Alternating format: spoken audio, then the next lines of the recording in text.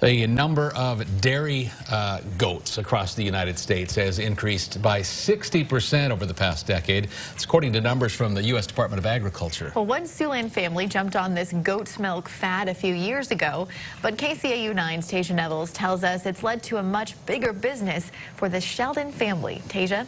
Yes, Bridget, Shannon DeHog already has her hands full raising 8 children, but now she's added some dairy goats into the mix, spurring a business that's now helping people all over the world. She does produce quite a bit of milk.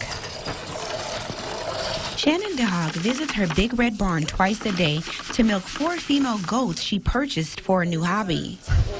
Our cats love it, the dog loves it, but a lot of what we produce goes into the soaps and lotions. Her goat's milk is the main ingredient in Big Red Barn soaps and lotions, a small business she operates from her home in Sheldon, Iowa. I started off with the goats. I wanted to experiment with some dairy, and I knew that a dairy cow would be too much production for our family. This is all a manual process, and the filter will strain out anything that you wouldn't want to have in the milk.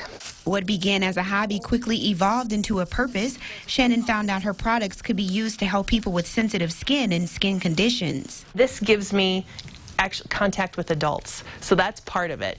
But also, these adults, they're looking for something. They're looking for product, and usually they're looking for a reason. They've got some kind of skin issue going on, or their kids, or someone else they know, or even they're just looking for something that isn't full of chemicals. She produces lotions, soaps, face masks, lip balms, and more with her goat's milk, all organically produced on her property and sold throughout Siouxland.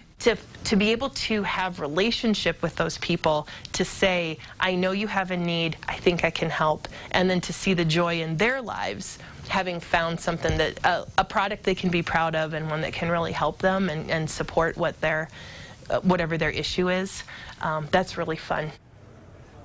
This is her 2nd year producing and selling her products, and she makes about 300 bars of soap each week. And she's also already preparing for the holiday season. In the newsroom, Tasia Nevels, KCAU 9 News.